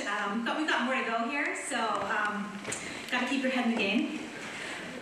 And I'll just say while you're stretching, I'm just still thinking about what you were saying, Father Behr, about the kind of let it be in creation and the way that it transitions to the subjunctive of let us make, which invites our own response of let it be, and how that's completed in Mary. Mary is the one who says let it be, and in that way there's this interesting Lucan parallel to the Johannine consummation of creation on the cross. It's just a really beautiful thought. That's not what I'm here to talk about, though. I came to Father John Behr's interpretation of Gregory of Nyssa with a theological question about predation and death that I was hoping that Nyssa and Father Behr could together help me to answer. So both Thomas and I got his book, which is amazing and excellent, and Alex has a copy if you want to see it. And we were able to read it, and so that's what where our responses are coming from. They're coming from reading this book and responding to that. But instead of answering my question about predation and death, Nyssa and Father Behr together, they flipped my difficulty upside down. And maybe you'll see how, because you have now heard Father Behr's talk, so you are hearing my journey in light of the end. So you can practice the hermeneutic that Father Behr has been commending to us, of reading the text in light of the end. You know where this is going. The problem about predation that I wanted to pursue presses what I think is a serious theological conundrum of our time, which I call the cute cat problem. So the problem is this. My cat Julian is a really cute cat. And he's not like especially cute, but he's cute in the way that like all cats are cute. So he can be lazily relaxing on the couch and then suddenly pounce on a sunbeam. If we open our front door for longer than 0.5 seconds, he'll rocket out towards the open air. And he can hop on our counters with this amazing agility, which is not so cute to my husband. But the problem is, for me, that this quickness, this playfulness, this agility, this grace, they're all adaptations from my cat's evolutionary history as a predator. In other words, it's not that Julian is cute and also that he kills. It's that the very things that make him cute are the things that enable him to kill. That they're even produced by his evolutionary history as a killer. So what does it mean that the very essence of Julian, his cute catness, or if you prefer Thomas Aquinas' language, his perfection as a cat, is bound to predation and death? So to lay out the theological stakes here, death and predation precede human agency, and so any fall, shaping the creatures of our world.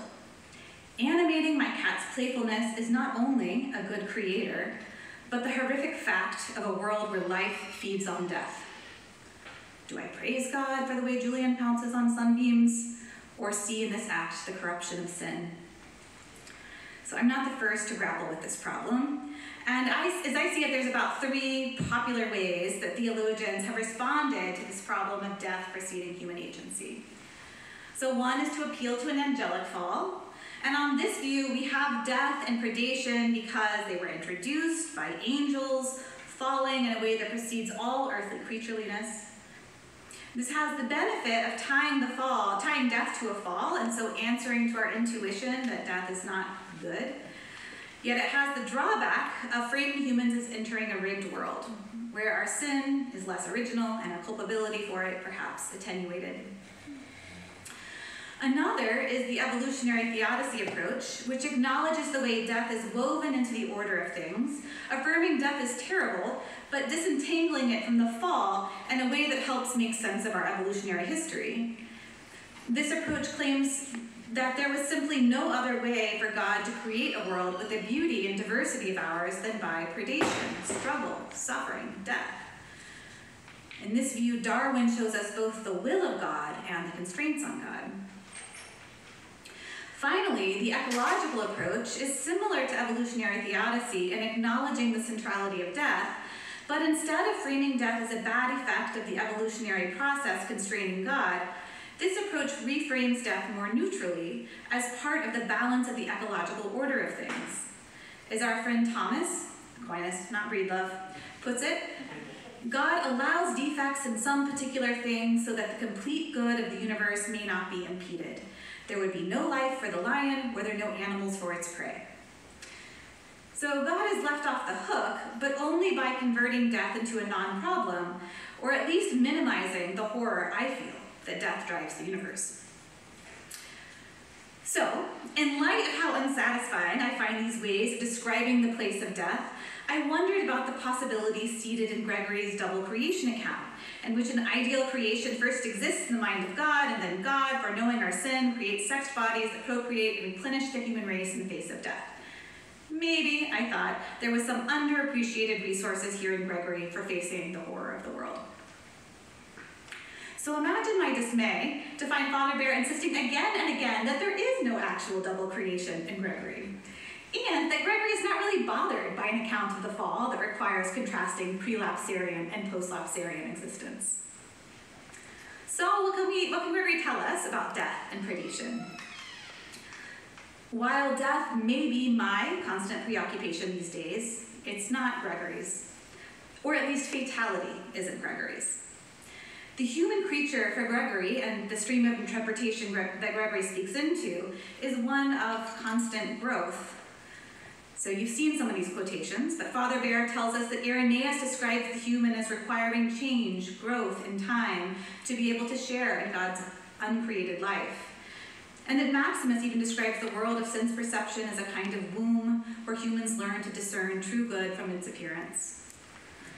I was struck reading Father Behr's interpretation to his new translation how Gregory so often, when death appears, figures death as a kind of birth.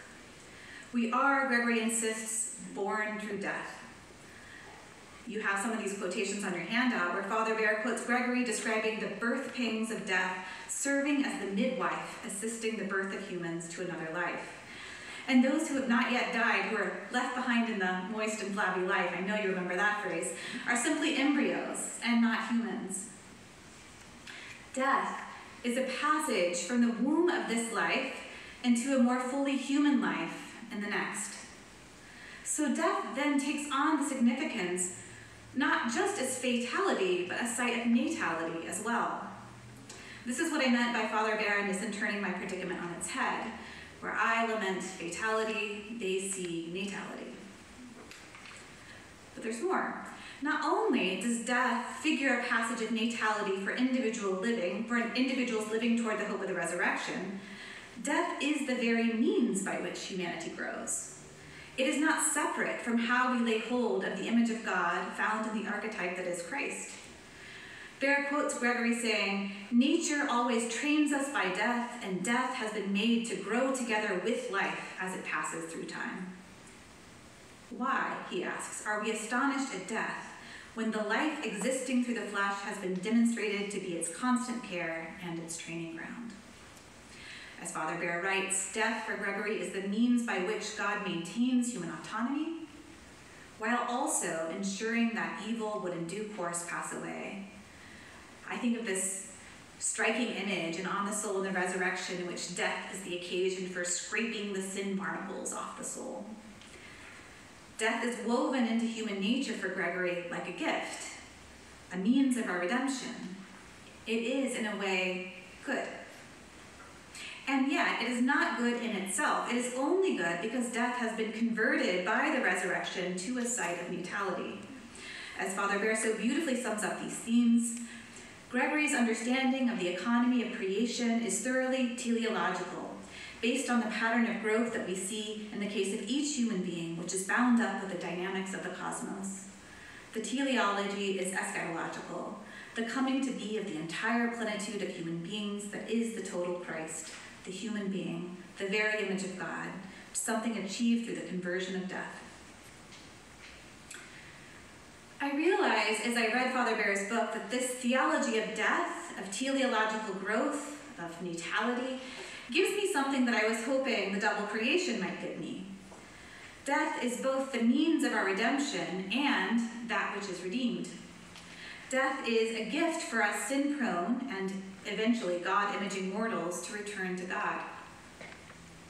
In a way, Gregory's position is closest to the ecological theologians, who see death as an important part of the balance in life of an ecological system. Ecologists realize that the death of organisms is everywhere a gift to the life of other organisms, first and foremost in our very soil. And yet, Gregory also gives me a way to hold on to at least some part of my intuition that this reality is a horrifying one. For without the transformation of the resurrection, death cannot be a site of natality for any individual creature, even if it is a site of natality for creaturely life as such. It cannot touch the horrifying realization, in other words, that I will die. Gregory's dual affirmation that death is a gift and that death must be converted both acknowledge and transform my horror, at least potentially. Moreover, his approach avoids sacralizing death, a worry feminist theologians sometimes express about atonement theologies that seem to veer towards necrophilia. For Gregory's center is not fatality, but natality in his theology of death. By framing anthropology natally, Gregory can affirm that creation is good, the body is good, death is good, and God is good. I was struck reading Father Behr's translation how the metaphor Gregory invokes to describe God remaking death is often God the artisan, the maker, the artist. And so he provides a picture of art that suggests a whole other path we could begin to think through with Father Behr and Gregory. Where so many artists and philosophers have proclaimed death to be the central human preoccupation, have claimed death as exerting an almost gravitational pull on all our makings and musings, God, the artist who sculpts and makes humanity, wielding death as an instrument for new life, suggests a different picture of art. An affirmation of making towards birth that is so powerful, death can only serve birth's centrality as its passage or its midwife. Thanks.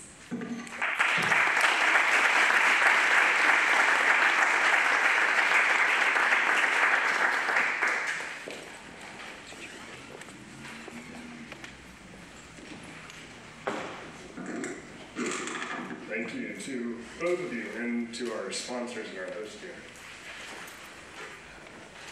I confess that I'm one of those who has spent many hours, almost certainly too many hours, wrestling with this text of Gregory's for answers to questions about the fall and its effects on human life and human nature. Let me begin then by emphasizing the relief brought to me by Father Behr's illumination of why those answers have eluded us. This is because, Father Behr states quite simply, Gregory has not been speaking of Adam. He has been speaking of Christ. If you know what it means to be human, look to Christ. As Father Behr notes, this is the center of Gregory's anthropology. Being human is nothing other than being the image of God. With my time today, I want to consider what it means to receive our human nature from Christ, and how such a reception might shape our accounts of the world, humans, and God. All this very briefly, of course. Father Behr's work helps reveal two pictures of the human creature in Gregory, I think. One of which finds both God and the human, in some sense, by turning away from the world, while the other names the world as precisely where we can encounter God. What I want to propose in the end is that the presence of both these pictures in Gregory might press us to a different conception of human creatureliness altogether. God's transcendent difference from the world is a fundamental theme of Gregory's theology. Apophatic litanies appear throughout his writing. God is, in contrast to creation, impassible, immortal, immutable, immaterial. Alongside these negations, we find affirmations equally, if paradoxically so, apophatic. God is truth, the good, existence itself. The path to truth, Gregory writes, lies in learning to distinguish the God who is from the world that only appears to be. In the ascetic writings, failing to distinguish appearance from reality appears again as the root of sin.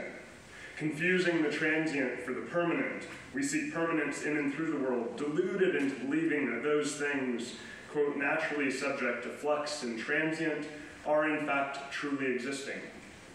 Gregory's homilies on the Song of Songs condemn the vanity of those who seek permanence in the fantasies of earthly success, and Gregory has so many great litanies of these things. Dream images of high offices, treasures, lordship, self-conceit, bewitching pleasures, lust, fame, luxury. Given this radical transcendence, though, can a relation between the creature and God still be posited? For Gregory, yes, and this for two reasons. On a general level, the denial of any subsistent autonomous existence in creation means that creation, precisely to the extent that it exists only by sharing in or participating in divine life. More particularly, for humans, the relation to God's life is more profound. For we can share not only in the bare fact of life, but in the character of God's life, which is inseparable in Gregory's understanding from God's goodness.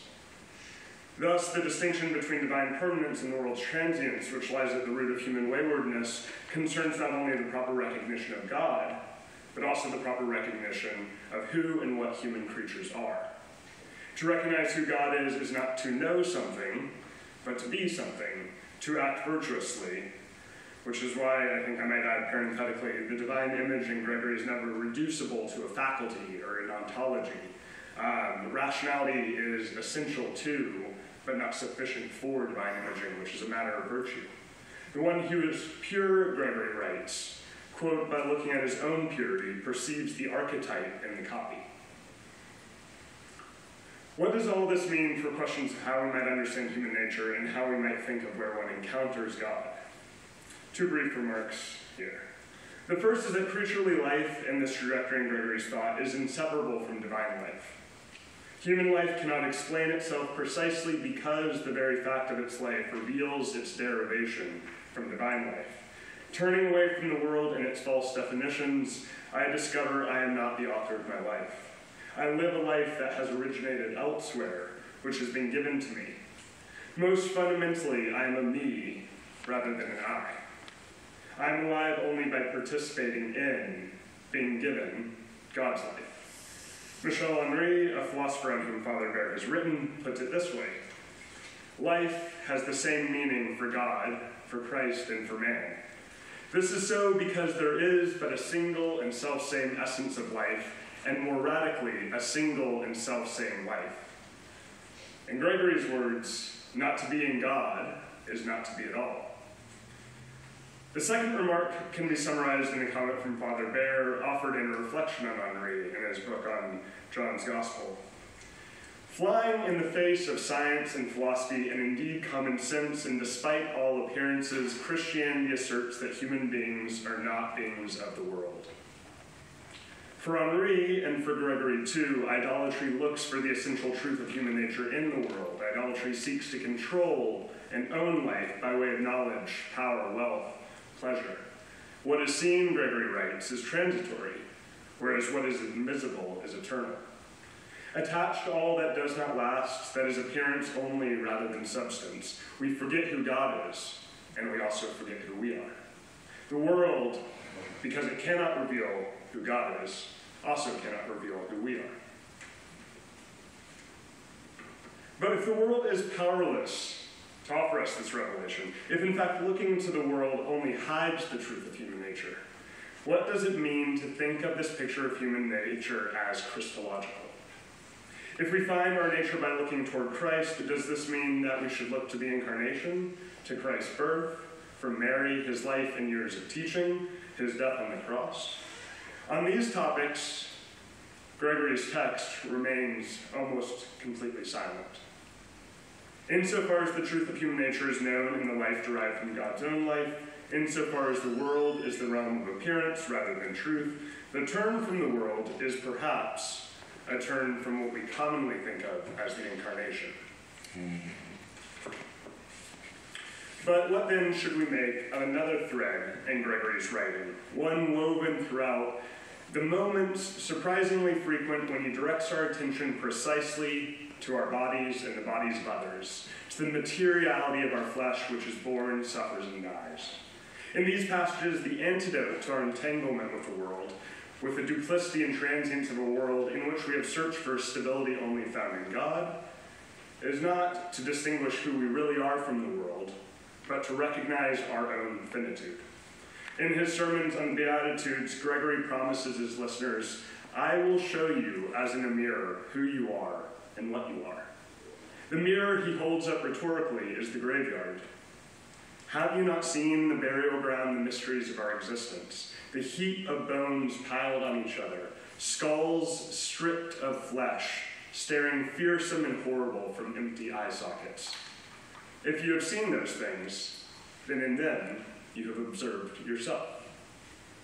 Even more, if we should recognize our true nature in the graveyard, we should also recognize it in the bodies of those who suffer. Gregory condemns our proclivity to treat those who suffer as something other than human, rather than as the best picture of what it truly means to be human.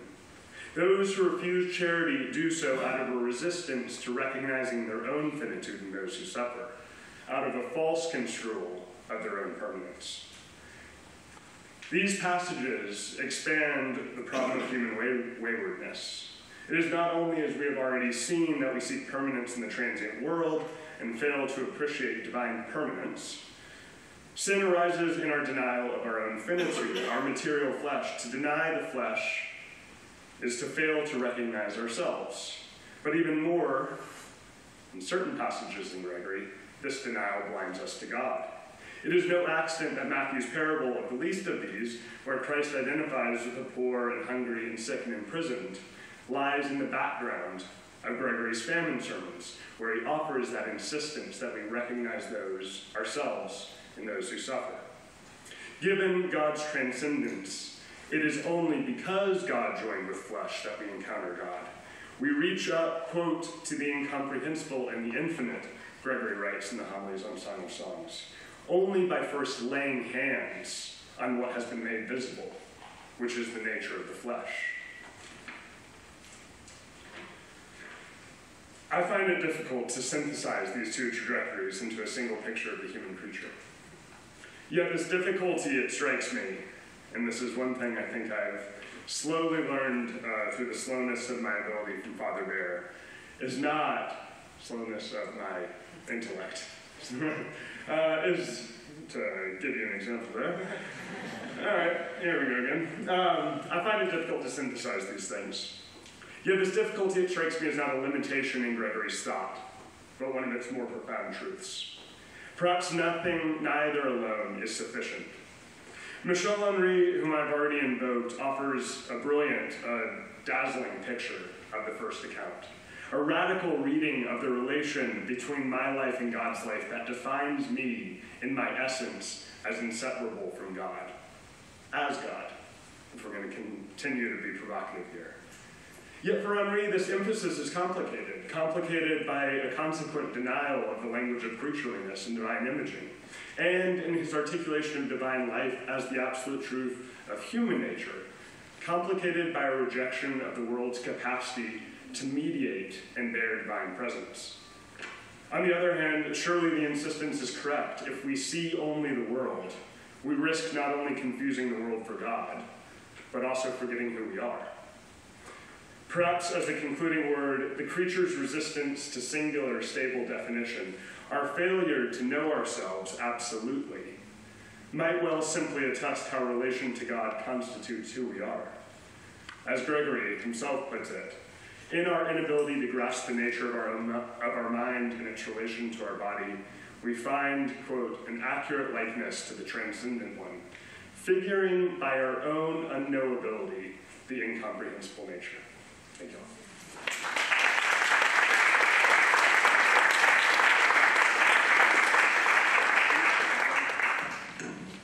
all. Wonderful. Thank you to you both. We do have some time for questions, so there's a microphone over here. If folks want to make their way over there, and just feel free to just get up and speak. But Father Behr, in the meantime, as people are making their way, I wonder if you have any thoughts you want to give in response to what we just heard.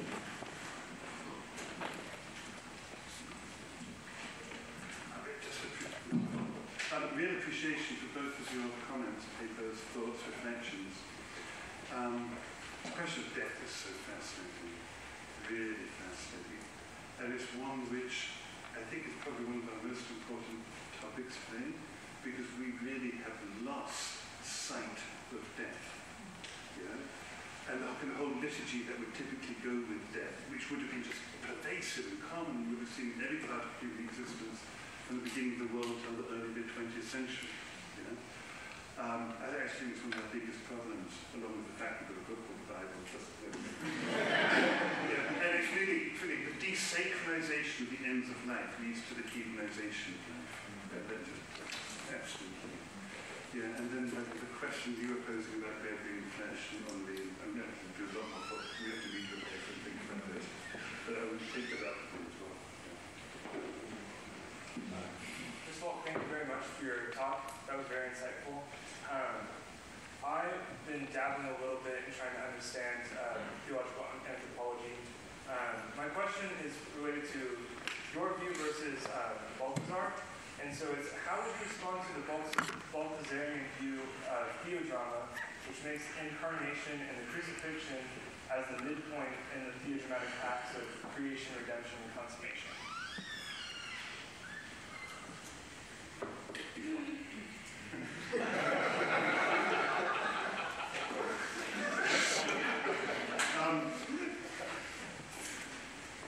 I've got a real hesitation about the way that people use the word incarnation today. Yeah? Because it's got a whole lot of other things that are going on with it in a way that is not that actually comes out of having the book as a Bible. Incarnation, 30 years later, crucifixion. Yeah? Have you read Athanasius' work on the Incarnation? I very much want to. Okay. One of the things that's really pushed me to thinking about all of this, Athanasius, the great Athanasius, writes work on the Incarnation, and he doesn't talk about the birth of Jesus from Mary. Yeah? He talks about how the one on the cross is the Word of God, and therefore the Christian faith is not our Christ. Okay? So something else, radically else, is going on with that. What we've done when we talk about Incarnation is we kind of combine John 1:14, which doesn't speak about birth, with the infancy narratives that don't talk about the Word of God. Yeah? A whole lot of things, and that's why I tried the book of John, just to figure out what's going on with all of that. Yeah? Now, with regard to the question about midpoint, eschatology, relation to people and so on, I actually really like Peter Leithart's work on Revelation, and I think it's the best way of reading John and Revelation together as a twofold royal romance. Yeah? With the Gospel of John starting off with a wedding, where Christ telling the woman, now's not my time. The revelation of the bridegroom across the Gospel of John, you've got the bridegroom presented upon the cross. Mary approaches the garden like Eve would have done to Adam, but don't touch me yet. And then the preparation of the bride across the book of Revelation to end with the eschatological marriage. That's how we do it. Okay?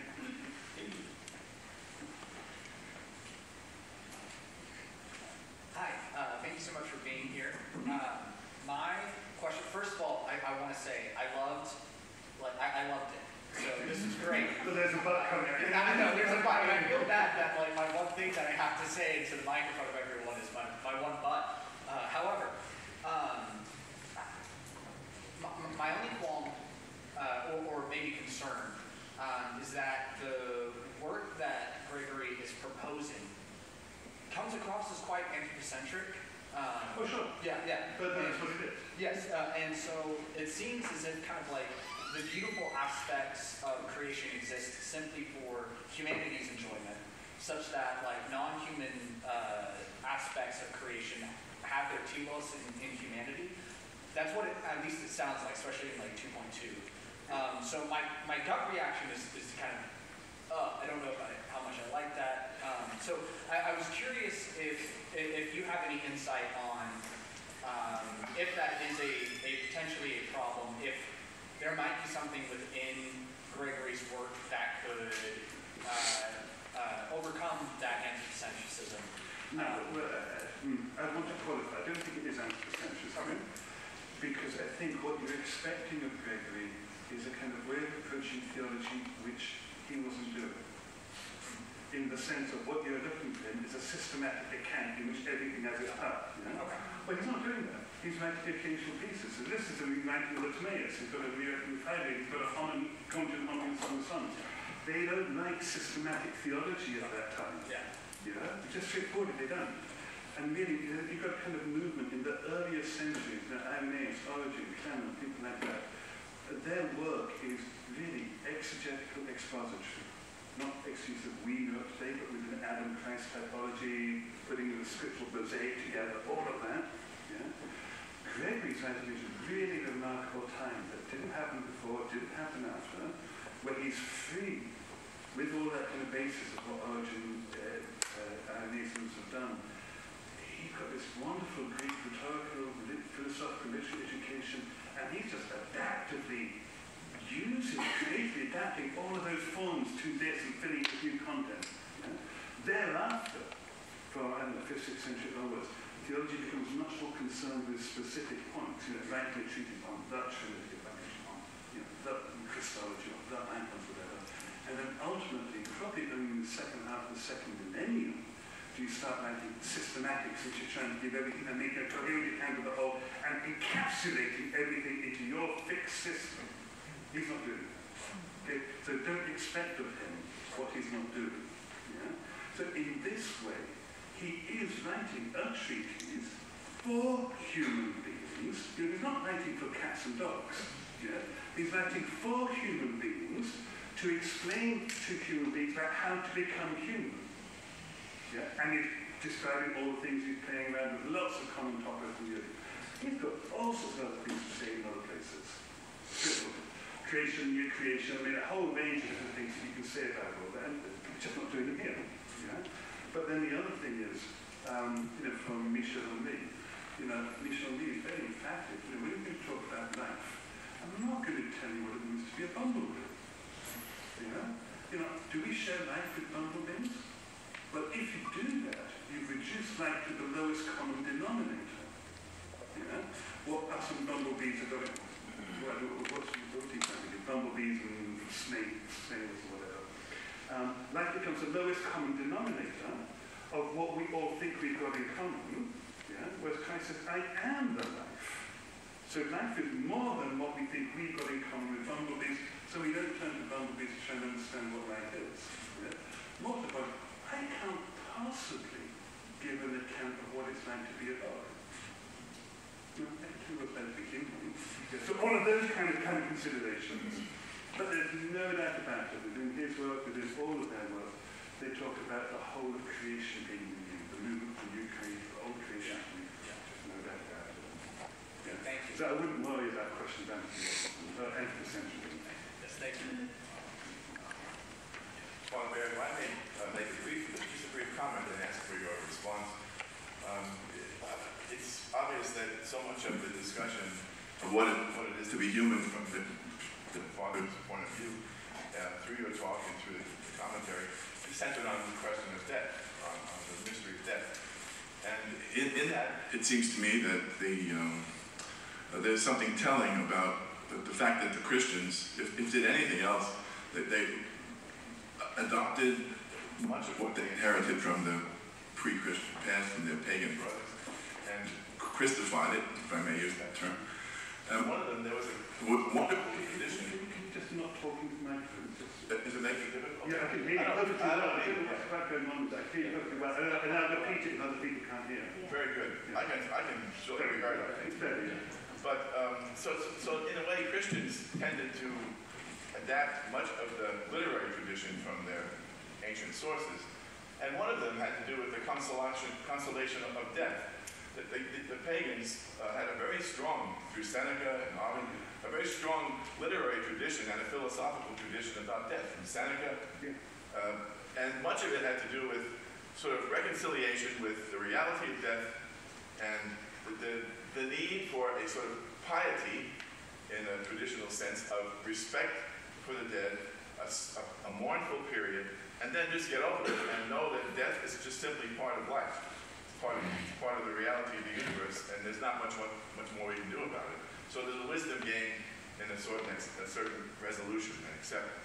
The Christians revolutionized, if nothing else, revolutionized that notion of death, so that now that there's a sense of, yes, mourning is proper, but it's possible even to think of a time of death to celebrate, because what it does is then it shows that the human life is not over, and it has its chance now to even further develop itself in the next. And that is with celebration in imitation of the resurrection and the life in heaven. So, I mean, what I want to say is my comment is that you're hearing Gregory, and they're all specific writers, but we're also hearing the voice of the church. Gregory is not a unique speaker of this. And what's wonderful about this, Cyril of Alexandria speaks, Gregory speaks. In the same time, in the same period in the West, Paulinus of Nola, Ambrose, Jerome, they're all writing this sort of consolation literature. And so if you want to ever see the voice of the church and not the voice of individual self-promoting authors, you can probably find it in this theme. So I thought I would thank you very much. Thank you. It's given me, I really appreciate those comments, and it's given me occasion for talking more. Because then there's some things that really do come out of it. So you're absolutely right. This is just simply, what I'm talking about, just simply common in the ancient church. They've got their distinctive ways of doing it, obviously. 4th century Cappadocia, not 2nd century France. Nobody mentioned First Thessalonians, I think, chapter 4. I mean, it's just right there, one line. Yeah, all of that. One of the texts which really sum it up most powerfully, and this is kind of that movement from fatality to natality, which he was talking about. That's a really beautiful way of putting it. And it really goes with that double way of reading Scripture, reading it along this kind of level, and then reading it in the light of the above, and the two things. It's a text from John of Damascus. We still use it in our Orthodox funeral service. It actually goes like this. It says, I weep and I wail when I think upon death, and behold the image of God lying in the grave, bereft of all form, eaten by worms. He carries on. Oh, paradox, or paradox. What is this mystery, this mysterion, which should be the Greek word for sacrament, it is. What is this mystery which befalls us? Why have we been given over to death by the command of God who gives us departed rest? It's a movement from one level of looking to another level of looking. It's a movement from the Synoptics to the Gospel of John. It's a movement from transformative vision. It's a movement from a funeral lament to a song, Alleluia. Yeah? And it's that transformation of vision that theology is all about. Theology is not just simply a bunch of information in a system. It's a changed way of looking at things, precisely with a view to the point of view of death, and this transformation of vision in the light of Christ's own passion, trampling down death by death. And then the other thing I want to say, picking up on what you were addressing in that, is what Gregory does. It turns out with Gregory, but I'm sure all the others, is what he's talking about is the actual reality of the life of each and every one of us. It's not a matter of ancient history about all of this, that, and the other. It is. We're conceived in the womb, we grow by certain powers in the womb, we come out in the world, we continue to grow, we die. What differentiates, so that's common to every human being. From the beginning, that's just what it is. But what's common to Christianity, what distinguishes Christianity, is we voluntarily embrace the end, changing that passivity of death, again, fatality to natality. Maximus Confessor talks about Christ has changed the use of death. Yeah? So we come into existence as passive victims, but in Christ, by the power of the Spirit, we can become active agents, taking up the cross voluntarily. But the end is common to all. It's simply human reality. So Christianity is not, this is what it is to be human. And some humans believe these odd things and behave in strange ways because they hope whatever. No, it's what it is to be human that we're already voluntarily embracing and entering into. It's a completely different way of looking at it. We can do these last two if there. Yeah. Just a quick clarification with this progressive anthro-theological, Christological process. Does this apply, and I guess this is directed both towards Gregory and towards your intended usage, Gregory. Does this apply to only each individual human life, or does this apply to the entire historical narrative of common human life as a whole? Both simultaneously. Okay. Both simultaneously. My growth is from conception, birth, death, death is birth. It's the movement from Adam to Christ.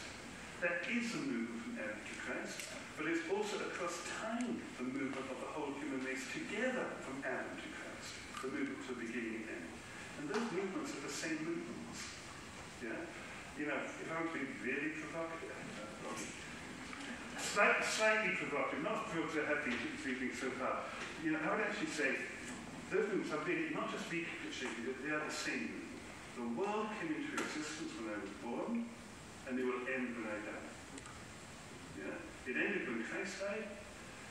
Our ends are all coterminous. We all end at the same point. Christ's end, the passion upon the cross, descending into heaven, that's the end of that scripture narrative.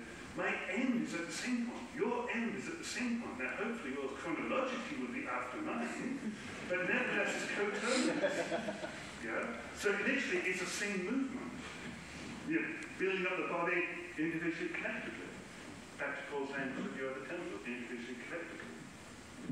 Thank you. Given this beautiful notion that you've given us from Gregory of, Adam, the human species comprising all of its individual members, upon business and logic as you understand it, in his view, can any of us be saved if we are not all saved? Well, he would say absolutely not. I mean, it's just, he simply talking, they've got the negative, right? Kind of lost in the negatives he used. But there's no doubt about it. He's kind of totally universal in that. It's apocatastasis compoundum. God will be all in all, not all in some, or a great deal for many.